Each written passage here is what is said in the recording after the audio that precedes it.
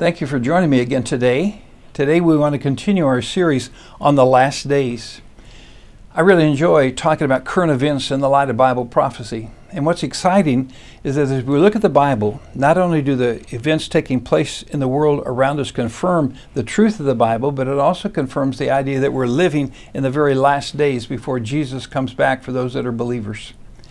Last week we looked at several passages, including some in 2 Timothy chapter 4. It says this, or chapter 3, it says, "This know also that in the last days perilous times will come." The Bible says in the last days there's going to be perilous times. We're watching those take place. I think we're living in that very time.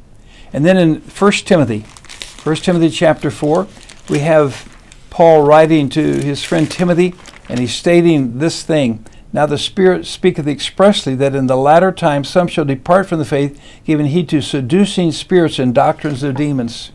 So if you look at this, perilous times, seducing spirits, doctrines of demons, he said that's how you're going to know the last days.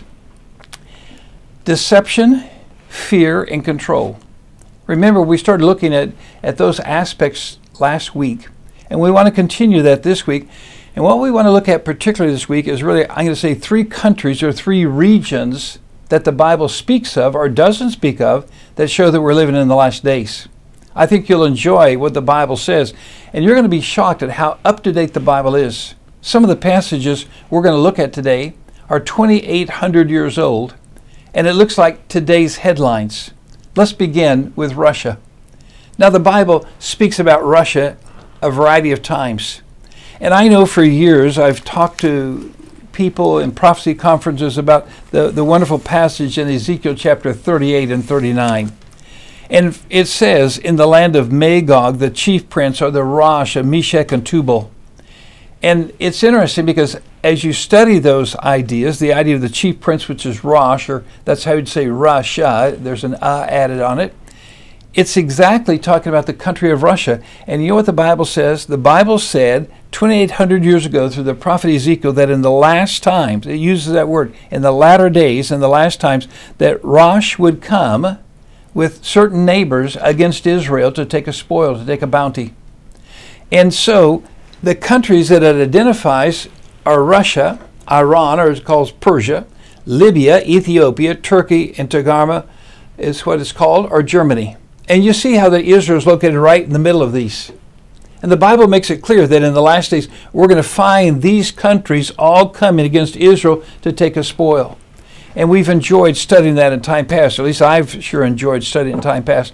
But can we go today and look at Russia? Well, I remember several years ago when Russia fell from its power, when the Iron Curtain crashed, and everyone was saying, "You think Russia will ever be a power again?" My answer is yes. My answer was yes, because the Bible says in the last days it will become a power. And we've watched in the last 20 or 30 years Russia come back in its strength. We watched Mr. Putin come into power. And just this fall, it was incredible because we saw Russia make an alliance with Turkey and with Iran. Both are countries that the Bible says in the last days will come against Israel, and their alliance was together to come against Israel. What I think is really important for us to realize is that today on the border of Israel, right on their eastern border, on the Golan Heights in the area of Syria, we have Russian tanks ready to invade Israel at the drop of a hat. Russia is aggressive. And so, is that confirmed in other things making the news? Well, let's look at this headline. The New York Times, January the 13th, 2022. Russia at an impasse with the West, warns it is ready to abandon diplomacy. The Ukraine says that they can identify 106,000 Russian troops on the border ready to invade. They've counted 1,500 tanks near its border. Let me tell you this, an army of that size, you don't immobilize those and bring those to a border without something in mind. You see, here's the point. The point is this: Russia is showing aggression by attacking other nations, just as the Bible said it would in the last days. And so here's the Russian bear. And the Russian bear, it's ready to gobble up Ukraine. And you want to know something? There's no one in the world really to stop it in terms of power. The power of the United States has melted away. The United Nations is afraid to take a stand against them. Knowing the weakness of the United States, Russia now is acting in full force. And as we watch the Russian bear aggressively going after its neighbors, will Ukraine be next? Could be. And after that, will Israel be the next victim, as outlined in Ezekiel chapter 38 and 39?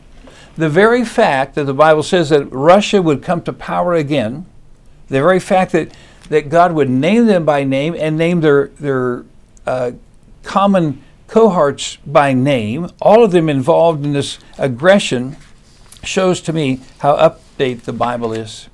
This is exactly what the Bible said. We're watching the Bible take place before your very eyes. The prophet Ezekiel, if he were here, he'd say, wow, that's what I wrote about. That's what I warned about. And we're watching it take place. You know something? I don't think that real battle of Russia coming into Israel, it may not take place until the tribulation. The church may be gone, but they're ready to take that step even today. Do you see how close we are to the coming of Jesus Christ? Well, here's another nation that I think is important, because the Bible has much to say. The Bible talks about how that Israel will have a prominent place in the last days. It would come back as a nation. We watched that take place in 1948. It would have its capital of Israel. We watched that take place in the last few years. We've watched Israel talk about the importance of Israel, or Jerusalem as its capital. We've looked at the Temple Mount and how important it is to not just Judaism, but as well to Islam, and where we think the recurrent Christ will show the evidence of Christ's footprints very soon. But the Bible indicates this, that the whole world would be against Israel. There's a series of passages that I think are important, and we may not look at all of them, but I want to mention them because these are so important. And as you study, if you enjoy studying these types of subjects, you'll really enjoy this study. But the book of Joel, chapter 3, here's what the Bible says. I will also gather all nations and bring them down into the valley of Jehoshaphat, and will judge them there for my people and for my heritage Israel, whom they have scattered among the nations, and they have parted my land. And God talks about when all the nations come, that God will judge them because they're getting ready to judge Israel. They're not judging Israel because Israel's done something wrong. They're judging Israel because they dislike the Jewish people. They dislike the God of the Jews. And it doesn't stop there. The book of Zechariah, chapter 12 and chapter 14, again, we find incredible passages concerning these things. Listen as I read to you in Zechariah chapter 12. Behold, I will make Jerusalem a cup of trembling unto all peoples round about. And when they shall be in the siege both against Judea and against Jerusalem, in that day will I make Jerusalem a burdensome stone for all people. All that burden themselves with it shall be cut in pieces, though all the nations of the earth be gathered together against it. Very clear that the world's going to side against Israel. And again, Zechariah chapter 14, listen, it says this. I will gather all nations against Jerusalem to battle. The city shall be taken, the houses rifled, the women ravished. Half of the city shall go forth into captivity. The residue of the people shall not be cut off from the city. Then shall the Lord go forth and fight against those nations as when he fought in the day of battle. Wow. God is not going to be surprised by this, and we shouldn't be surprised.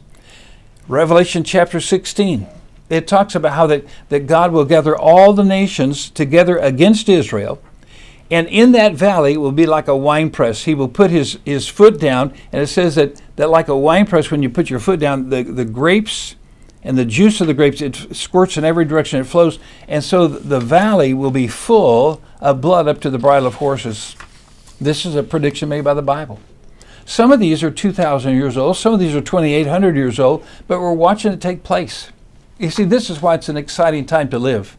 I know there's many discouraging things as you look around, but there's some encouraging things, and the encouraging thing is this. God's word is still true.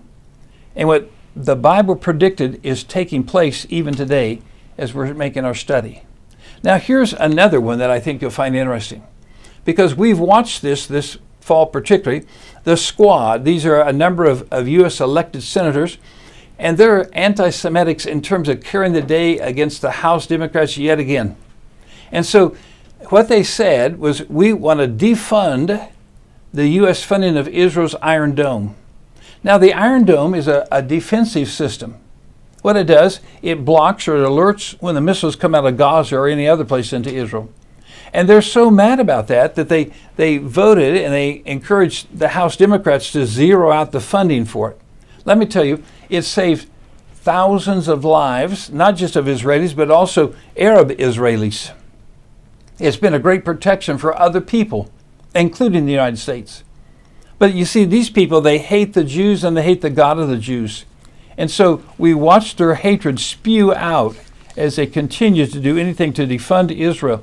Let me tell you this, that Israel has been a great ally. Much of what we do in terms of security in the world, we have Israel's help. They partner with us in so many things. But the hatred doesn't stop there. Notice this, Cortez has a staff member, Hussein Al-Tamimi. He calls Israel a racist European ethno-state that was built on stolen land. This was January the 1st, 2022. Let me tell you, God said that the land was his. He allowed Israel to have it. It's interesting that Israel is perfectly willing for the Palestinians to live there. But why then is it not possible for them to coexist? Because statements like this, and so here's a senator who hates Israel, her staff member makes these statements. Can you imagine if any one of us made a statement like that about, let's say, American Indians or about Spanish people? Any nation in the world, they would be entirely demonized by the press. But now he can make this hideous statement, and he's looked at as a hero. You see, there's such a double standard. But the Bible said in the last days, because Israel would be hated. We've seen Russia come to power and be aggressive, exactly what the Bible says. We've seen Israel hated and become victimized, exactly what the Bible says. And it doesn't stop with just that. Again, I want to show you a very interesting set of results from the United Nations General Assembly. It completed its tally of 2021 resolutions. Altogether, there are 19 of these, and so North Korea got reprimanded one time, Crimea one time, Myanmar one time, Syria one time, Iran one time. All of those got their vote and they deserved it. But notice this, Israel 14 times. In other words, Israel, the 14 times in 2021, 5 times more than the rest of the world combined. Do you see the hatred that's there? This is what the Bible said. I can go into almost every European country, look at their newspaper, and I can find a sign that talks about the Jews must die, the Jews must be eliminated. Why do we put up with that? For any country, let alone Israel, because God said that Israel was the apple of his eye, and he would protect them, and he would protect those that protect them. I'm worried because I see things changing. So the Bible talks about Russia. It's taking place today, exactly what the Bible said would be in the last days. The Bible talks about Israel and the attitude the world would have toward Israel. That's taking place today as we talk. There's another question that I get frequently, and that's this. What about America in the last days? Let me tell you this. One of the great mysteries, I think, of Bible prophecy is, where is the United States mentioned in the end times? And here's what I find that's of interest. You see, in the past, the United States stood with Israel, and God blessed us for that. In the past, we had Bible-based laws, and those laws were enforced, and God blessed that. In the past, we had moral values, our morals, our ethics. They were all based on the Bible, and God blessed us. Look at the blessing that He's given to in America. But now I'm concerned because in the past, where that blessing was known by God and felt by all of us and enjoyed by all of us, what about now? Well, we're turning against Israel. We're defunding Israel. We're criticizing Israel for just being Israel. Why? What have they done? All they've done is help us. They've done nothing against us. Next, we're watching now prayer and the Bible removed from schools and from daily life. My friend, when that occurs, the Bible says that God will judge us. Remember, we read the passage in 1 Chronicles that when Israel turned their back on God, there came a time when God says there's no more chance to come back to God. And so God had to judge them because they had left the plan of God and the pattern of God and the blessings of God. I'm afraid America is heading in the same direction. You see, in the past, we had values that were based on morality, but now open immorality, open homosexuality, we almost approve it. It's almost in every commercial. It's almost in every program. Why have we turned our back on the values that God has established as being good for us and true to His Word? We've turned our back on God in so many ways. It's like we're walking away from Him and we think that there'll be no repercussions. Even in the church is lukewarm at best. Sometimes our churches are more social than they are even biblical. We're afraid to take a stand where the Bible does, whether it's on the issues of men and women, whether it's on the issues of homosexuality, immorality, on decency. All of these things, God will judge us because His Word is clear, what His pattern is, what His plan is, and why and how He will bless. I look at the violence that's taking place, a part of daily life. You know what? It's a shame for the violence that's taking place in our large cities, the crime, the corruption that's going on. No wonder we're looking at perilous times. No wonder we're looking at doctrines of demons and seducing spirits. These things are haunting our country because we've turned our back on God. What are some of these problems? Well, let me tell you that they begin in a very unusual way. Let's talk just about money. You know what? I believe that in the end time, the Bible indicates in Revelation 13 that the Antichrist will be able to use control of money, jobs, and purchasing. Revelation 18 and 19, we've already looked at how that wealth will disappear in a single hour, collapse globally. And so there's a cash crazy idea. A fifth of all the US dollars were created in the year 2020 alone. Think about that. What's the value then of a dollar? You see, we're printing money at a record rate. The Fed ordered more notes and said it might increase, and if that occurs, you know what? Inflation will even go worse than it is right now. Everyone's talking about inflation. Everyone's talking about how the dollar buys nothing. No wonder. Can you imagine that? A fifth of all the dollars were created in 2022. Here's a great illustration that someone passed on to me this week. I think it will help bring about the idea of the size of these numbers. If you spent $1 million every day since the day Christ was born, it would still take 700 more years to spend $1 trillion. Now multiply that $1 trillion by 30 to get America's national debt of almost $30 trillion. You see what I'm saying?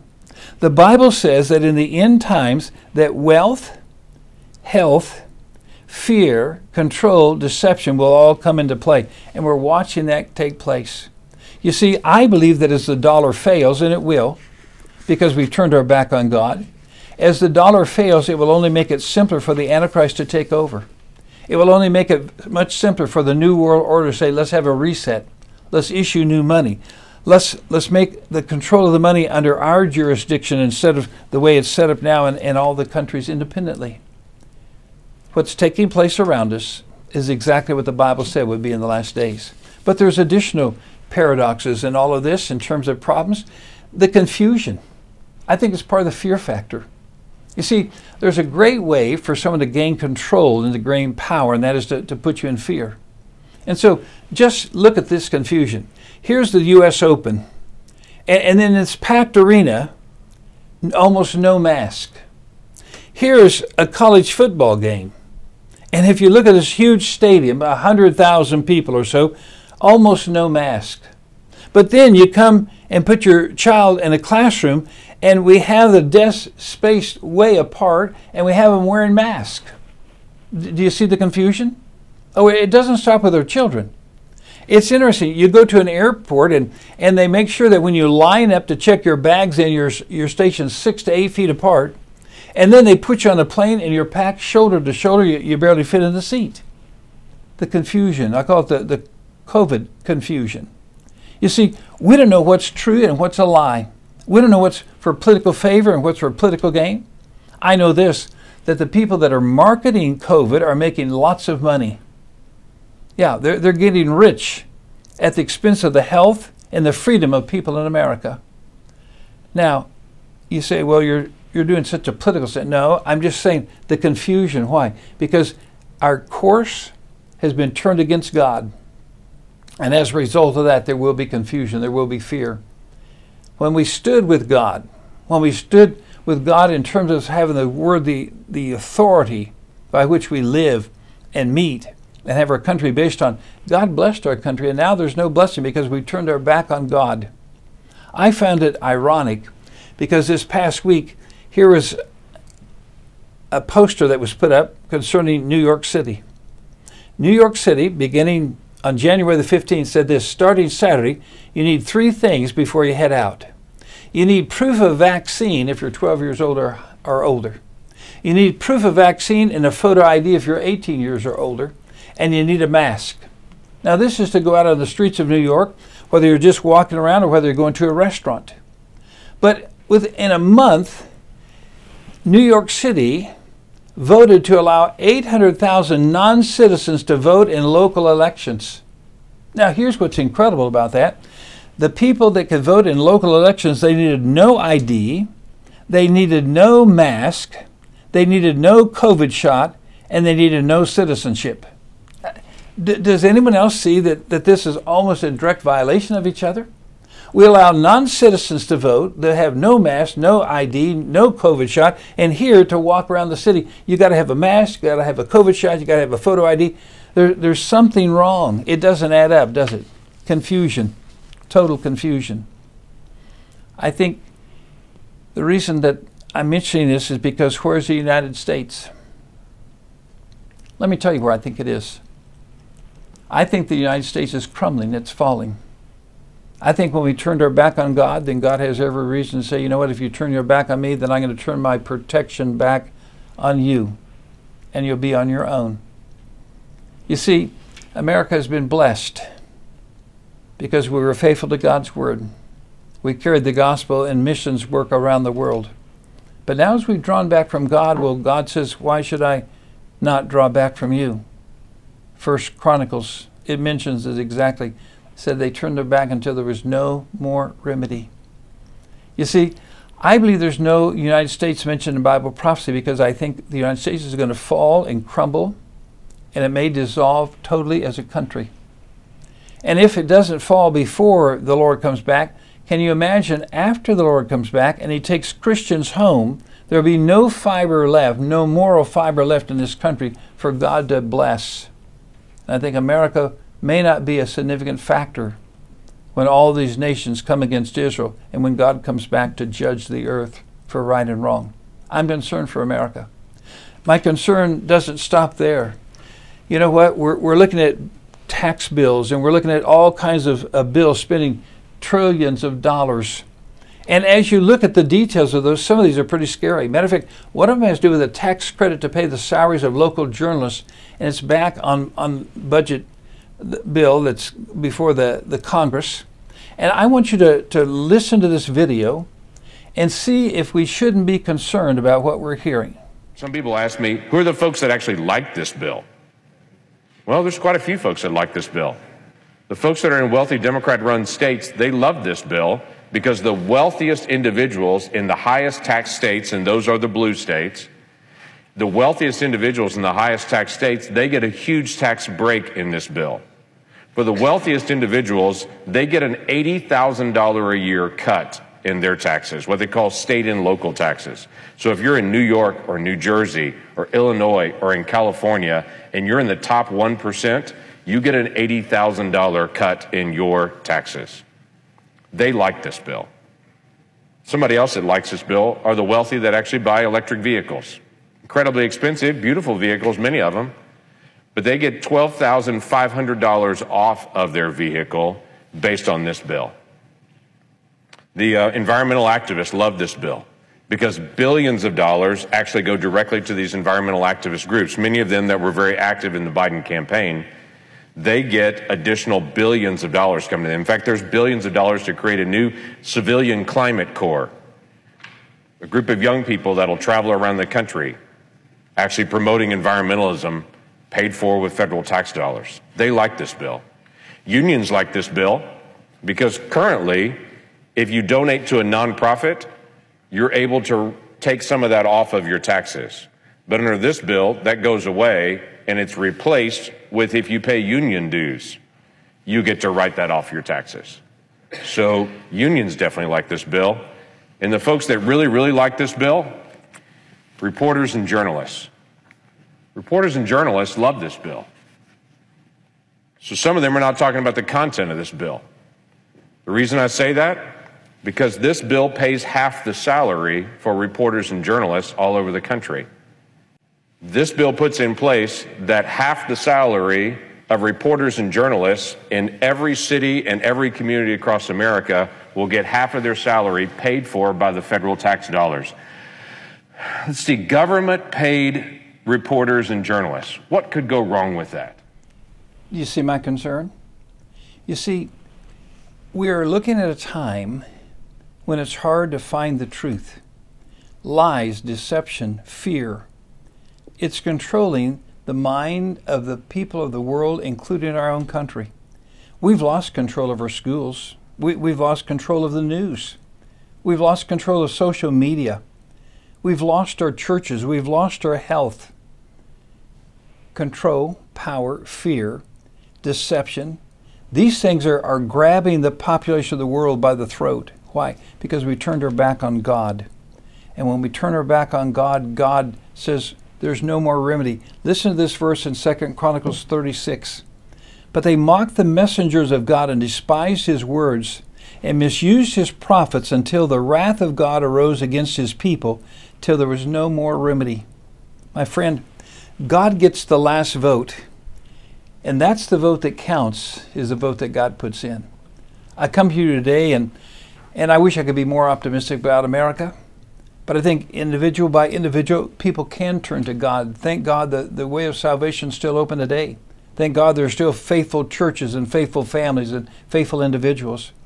But my concern is because there might be people that are watching today, and I want to know this: have you ever accepted Christ as your personal Savior? Have you ever admitted to God that, you know what, we have turned our back on you. I've turned my back on you. I'm a sinner. I'm short of your holy standard. I admit I'm a sinner. Number two, have you acknowledged that when Jesus went to the cross, he shed his blood, he died, he rose again. He did that for your sins, for my sins, for the sins of the world. And if you would admit Christ died as my substitute, that's a way for us to go back to God. And then finally to personally accept for your sin. The world is on a path that's going to lead to destruction. The world is on a path that's going to lead to the wrath of God as God shows his wrath on them. And we're watching it take place in Russia. We're watching it take place in Israel. We're watching it take place in America. All over the world. We're perfectly set up for a new world order. We're perfectly set up for what the Bible said is the last days. My friend, I think Jesus could come at any moment. Are you ready? And even though America's walking with their back toward God, even though the world is departing from God, you as an individual could come. Would you come to him today? If you know Christ as your Savior, live for him today. Try to win others in your family, your friends to Christ. And those that don't know him today would be the perfect day to accept Jesus Christ as your personal Savior. Thank you for joining us today. We look forward to our lesson next week if the Lord hasn't come.